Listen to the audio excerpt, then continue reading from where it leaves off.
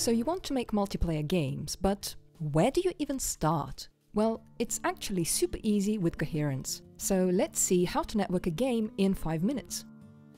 Here's a quick look at what we'll make. These two characters are controlled by different players on the network. And as you can see, the character movement and animation is seamlessly synced between our clients.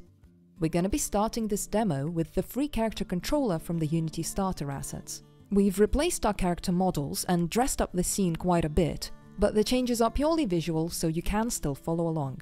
So to get started, grab the Coherence SDK from the Unity Assets tool. And once you have the package, go to the Coherence menu and open the Coherence Hub.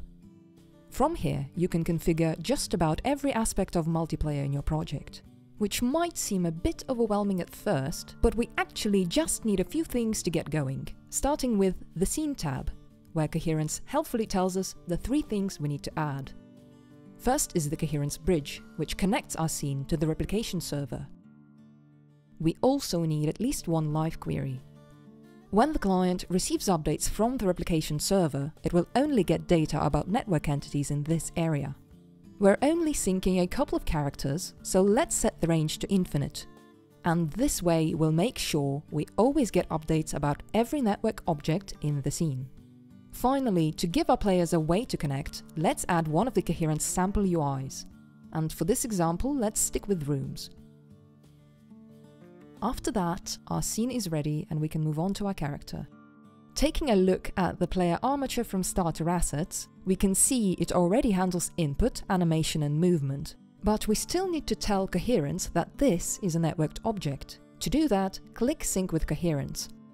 As you can see here, this added a Coherence sync component to our character, and there are lots of network options here, but we just need a few tweaks. Let's open Prefab mode to make changes and click Configure. So now we need to decide what to sync over the network. We definitely need position and rotation, so our character will move on other game clients.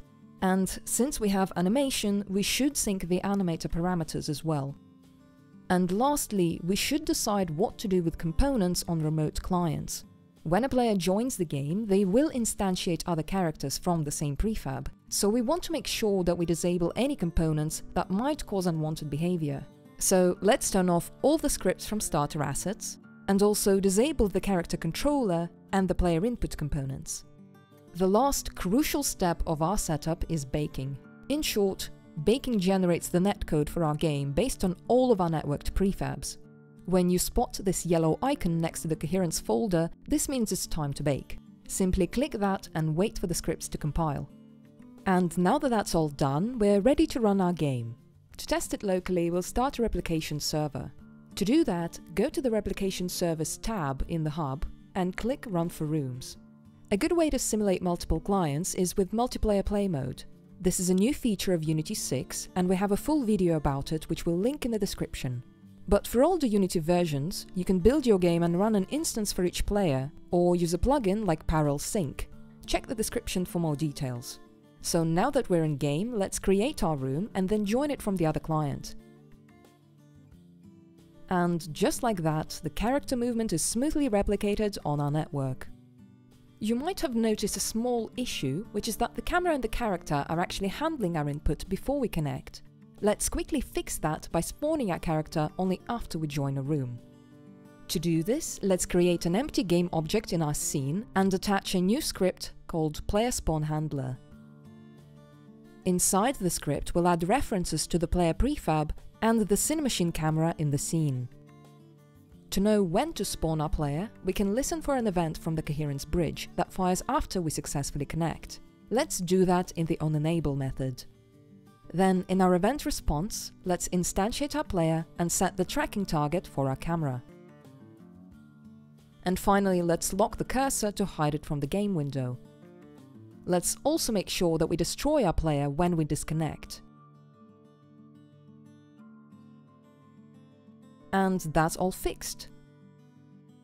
So it looks like we managed all that in less than 5 minutes. Feel free to stop here and play around with Coherence on your own.